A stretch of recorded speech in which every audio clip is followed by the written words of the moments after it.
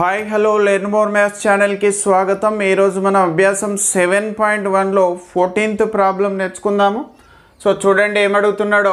బిందువులు 1,5, 5,8 మరియు 13,14లతో త్రిభుజమును గీయగలమా? కారణం తెలపండి. సో ఇచ్చినటువంటి 3 బిందువులతో త్రిభుజమును గీయగలమా అని అడుగుతున్నాడు. సో ఇక్కడ మనం మధ్య దూరం సూత్రాన్ని ఉపయోగించి ఇచ్చిన బిందువులను త్రిభుజం యొక్క శీర్షాలు అనుకున్నట్లయితే 3 బిందువులను ఈ 3 శీర్షాలు అనుకొని భుజాల పొడవులు కనుక్కోవాలి మధ్య దూరం సూత్రాన్ని ఉపయోగించి. ABBCCA భుజాల పొడవులు కనుక్కొని మనం త్రిభుజ ధర్మాలైనటువంటి ఒక త్రిభుజంలో ఏవేని 2 భుజాల పొడవులు మొత్తము 3వ భుజం కంటే ఎక్కువగా ఉంటుంది. ఒక త్రిభుజంలో ఏవేని 2 భుజాల పొడవుల మొత్తం 3వ భుజం కంటే ఎక్కువగా ఉంటుంది. ఆ ధర్మాన్ని ఉపయోగించి మనం అవి త్రిభుజంని ఏర్పరుస్తాయా లేదా చెప్పొచ్చు. సో చూడండి, ఇప్పుడు మనం మధ్య దూరం సూత్రాన్ని ఉపయోగించి ABBCCA భుజాల పొడవులు కనుక్కోవాలి. సో మనం ఇచ్చిన బిందువులను ఇది A = 1,5, B = 5,8 మరియు C = 13,14 అనుకుందాము. సో ఇప్పుడు ABBCCA భుజాల పొడవులను కనుక్కోవాలి. ఏ విధంగా? మధ్య దూరం సూత్రాన్ని ఉపయోగించి. మధ్య దూరం సూత్రం ఏంటి? √(x2 - x1) + y2 - y1 ఆ సూత్రాన్ని ఉపయోగించి ఇప్పుడు మనం AB భుజం పొడవు కనుక్కుందాము.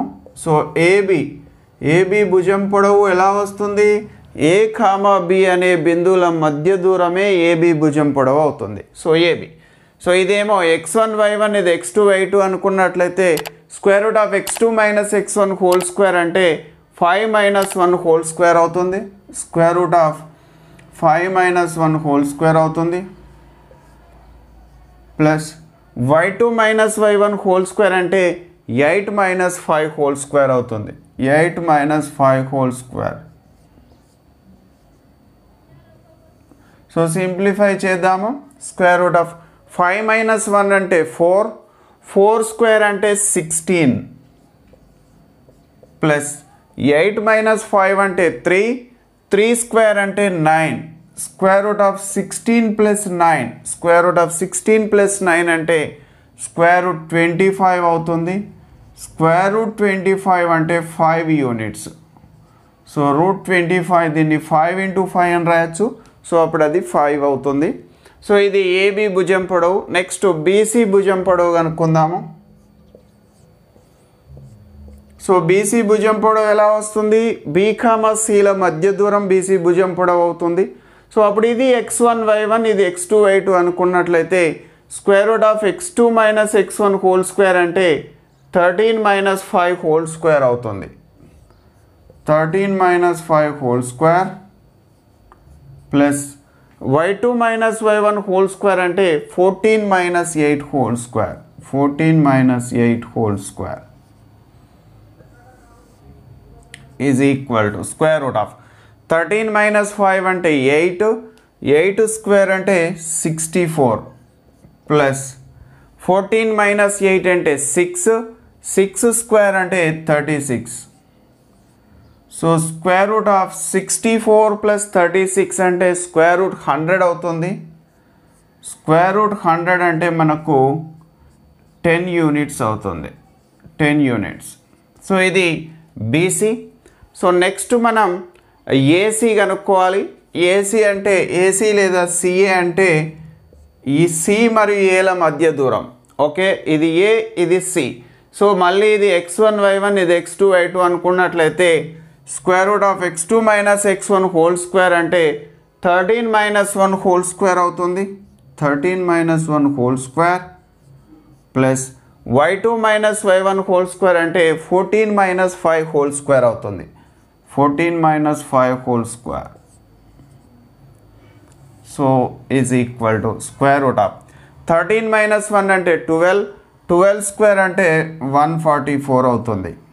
ప్లస్ 14 - 5 అంటే 9 అంటే 81 అవుతుంది.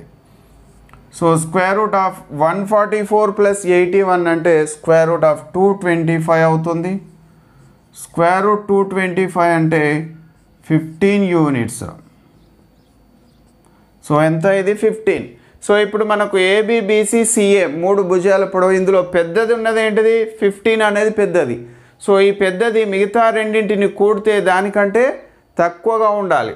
అండ్ చూడండి ఇప్పుడు ఏబి ప్లస్ బీసీ ఈ 2 భుజాల పొడవులు కనుక్కుందాము. సో ఏబి అంటే మనకు 5 యూనిట్స్ వచ్చింది, బీసీ అంటే 10 యూనిట్స్ వచ్చింది. 5 + 10 ఎంత 15. సో ఈ రెండింటిని కూడితే మూడో దానికంటే ఎక్కువగా ఉండాలి, కానీ సమానం వచ్చింది. So AB plus BC equal to మనకు 15, సిఏ ఈక్వల్ టు కూడా 15 కాబట్టి ఈజ్ ఈక్వల్ టు సిఏ అని వచ్చింది. So here there four AB plus BC is not greater than CA. యాక్చువల్గా అయితే ఈ రెండింటి మొత్తము మూడో దానికంటే ఎక్కువగా ఉండాలి, ఈ రెండింటిని కూడితే మూడో దానికంటే ఎక్కువగా ఉండాలి, కానీ సమానం ఉంది కాబట్టి ఇచ్చిన బిందువులచే త్రిభుజము ఏర్పడదు. కాబట్టి ఇచ్చిన బిందువులతో త్రిభుజమును గీయగలమా అన్నాడు, గీయలేము. దేర్ ఫోర్ ఇచ్చిన బిందువులతో త్రిభుజమును గీయలేము. ఎందుకు గీయలేము చెప్పాం కదా, ఏవేని 2 భుజాల పొడవుల మొత్తము మూడవ భుజం కంటే ఎక్కువగా ఉండాలి, అలా ఉంటేనే గీయచ్చు. కానీ ఈడ ఎక్కువగా ఉందా లేదు, కాబట్టి గీయలేము. సో ఇది మనకు 14th ప్రాబ్లం. సో నెక్స్ట్ మనం 15th ప్రాబ్లం నేర్చుకుందాం. సో ఇది మనకు అభ్యాసం 7.1లో 15th ప్రాబ్లం. సో చూడండి ఏమడుగుతున్నాడో, బిందువు x, y అనున్నది -2, 8 మరియు -3, -5లకు సమాన దూరంలో ఉన్నది అయిన x మరియు yల మధ్య సంబంధమును కనుక్కోండి. సో ఈ x, y అనే బిందువు ఈ 2 బిందువులకు సమాన దూరంలో ఉన్నది అంటున్నాడు. అయితే x, yల మధ్య సంబంధం కనుక్కోండి. సో చూడండి ఈ దత్తాంశం ప్రకారం మనకు x, y అనే బిందువును px, y అనుకుందాము. బిందువు px, y అనున్నది. సో మొదటి బిందువు a అనుకుందాము, a -2, 8 మరియు ఈ రెండవ బిందువును b అనుకుందాము, -3, 5లకు సమాన దూరంలో ఉన్నది. కావున అంటే px, yకి aకి ఎంత దూరం ఉంటుందో px, yకి bకి అంతే దూరం ఉంటుంది అంటున్నాడు. సో దాన్ని మనం PA = PB అని రాస్తాము. సో px, y a -2, 8ల మధ్య దూరాన్ని మనం PA అంటాము. px, y మరియు b -3, -5లకు మధ్య గల దూరాన్ని PB అంటాము. ఆ 2 దూరాలు సమానం కాబట్టి PA = PB అవుతుంది. సో వర్గం చేస్తే మనకు PA² = PB² అవుతుంది. వర్గం ఎందుకు చేశాను, మధ్య దూరం సూత్రం ఏంటి, మధ్య దూరం సూత్రం d = √x2 - x1 2 + y2 - y1 2. So ఆ మధ్య దూరం సూత్రాన్ని ఉపయోగించి మనం PA² PB² విలువ కనుక్కోవాలి. సో స్క్వేర్ రూట్ ఉంటుంది కాబట్టి మనం స్క్వేర్ చేసాం ముందే. సో స్క్వేర్ చేసాం కాబట్టి ఇక స్క్వేర్ రూట్ రాయాల్సిన పని లేదు, స్క్వేర్ రూట్ స్క్వేర్ క్యాన్సిల్ అవుతాయి. √x2 - x1 2 + y2 - y1 2 రాయాలి. కానీ ఇక్కడ స్క్వేర్ ఉంది కాబట్టి ఆ స్క్వేర్ రూట్ క్యాన్సిల్ అవుతాయి కాబట్టి మనం స్క్వేర్ రూట్ రాయాల్సిన పని లేదు. సో ఇదేమో x1 y1 ఇది x2 y2 అనుకున్నట్లయితే x2 - x1 2 అంటే -2 - x 2 అవుతుంది, ప్లస్ y2 - y1 2 అంటే 8 - y 2 is equal to next PB అంటే సో ఇది మళ్ళీ x1 y1 ఇప్పుడు ఇది x2 y2 అనుకున్నట్లయితే మళ్ళీ x2 - x1 2 అంటే -3 - x 2 ప్లస్ y2 - y1 2 అంటే -5 - y 2 అవుతుంది. సో ఇక్కడ స్క్వేర్ రూట్ ఎందుకు రాలేదో చెప్పాను కదా, ఎందుకు రాయలేదో స్క్వేర్ చేసాం కాబట్టి. సో స్క్వేర్ రూట్ క్యాన్సిల్ కావడానికే ఇక్కడ ఈ రెండింటిని స్క్వేర్ చేస్తే మనకు ఇది వచ్చింది. సో ఈ స్క్వేర్ ఉంది కాబట్టి స్క్వేర్ రూట్ రాయలేదు. సో ఇప్పుడు మనం సింప్లిఫై చేద్దాం. సో ఇది మైనస్ కామన్ తీస్తే మనకు a + b 2 + x అవుతుంది. సో 2 + x (2) మైనస్ (2) అంటే మళ్ళీ అది ప్లస్ ఏ అవుతుంది. సో 2 + x (2) అంటే అది a + b (2) రూపంలో ఉంది. a + b (2) = a² + b² + 2ab అవుతుంది. సో ఇక్కడ ఇది 2 + x (2) అంటే 2² ఏ స్క్వేర్ అంటే మనకు 2 స్క్వేర్ అవుతుంది, 2 స్క్వేర్ అంటే 4, బి స్క్వేర్ అంటే ఎక్స్ స్క్వేర్ అవుతుంది, plus 2ab 2 into 2 into X అంటే 4x అవుతుంది ఇది ప్లస్. సో నెక్స్ట్ ఇది ఏ మైనస్ బి హోల్ స్క్వేర్లా ఉంది. So A minus B whole square equal to A square plus B square minus 2ab అవుతుంది. So ఏ square అంటే 8 square అది 64 అవుతుంది, ప్లస్ బి స్క్వేర్ అంటే వై స్క్వేరు మైనస్ 2ab అంటే minus 2 into 8 into why అంటే 16y అవుతుంది, minus 16y. So next మళ్ళీ right side కూడా సేమ్ అలానే మనం విస్తరించాలి. ఇది -3 మైనస్ ఎక్స్ హోల్ స్క్వేర్ ఉంది, మైనస్ కామన్ తీస్తే 3 ప్లస్ ఎక్స్ హోల్ స్క్వేర్ అవుతుంది. సో మైనస్ హోల్ స్క్వేర్ అంటే ప్లస్ ఏ అవుతుంది. సో ఇది మళ్ళీ ఏ ప్లస్ బి హోల్ స్క్వేర్లా ఉంది.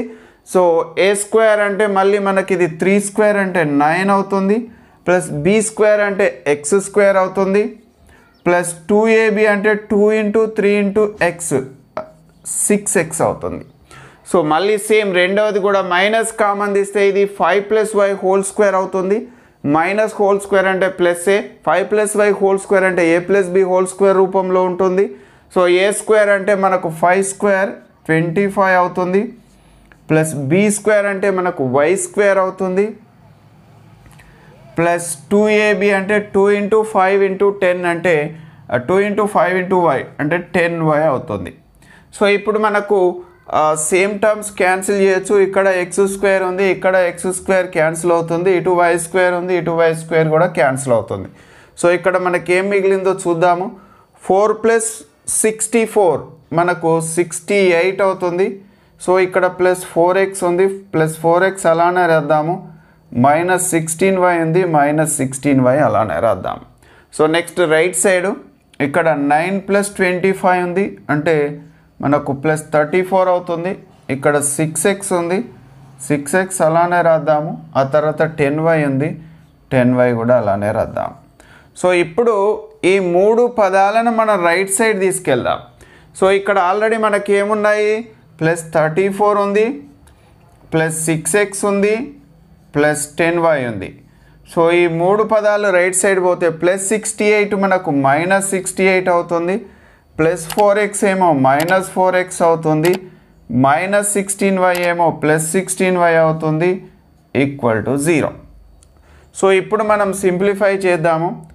6x మైనస్ 4x అంటే 2x అవుతుంది, ప్లస్ 10y ప్లస్ 16y అంటే ప్లస్ 26y అవుతుంది, ఆ తర్వాత ప్లస్ 34 మైనస్ 68 అంటే మైనస్ 34 అవుతుంది, ఈక్వల్ టు 0. సో ఇప్పుడు ఈ మూడు పదాలలో మనకు 2 కామన్ వస్తుంది, 2 కామన్ తీస్తే ఏమవుతుందో చూద్దాము.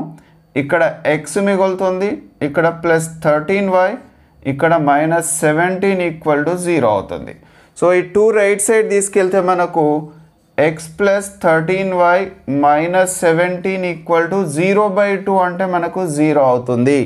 సో ఇదే మనకు కావలసినటువంటి x, yల మధ్య సంబంధము. x plus 13y minus 17 equal to 0.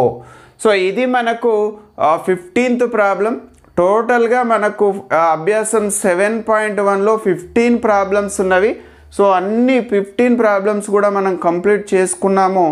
So మీరు ఎవరైతే కొత్తగా చూస్తున్నారో ఒకసారి ప్లేలిస్ట్ ఓపెన్ చేసుకుంటే మీకు అన్ని chapter wise excise wise problems ఉంటాయి. సో సబ్స్క్రైబ్ చేసుకోండి, సో ఫాలో అవ్వండి. So that's all today's class. So thanks for watching.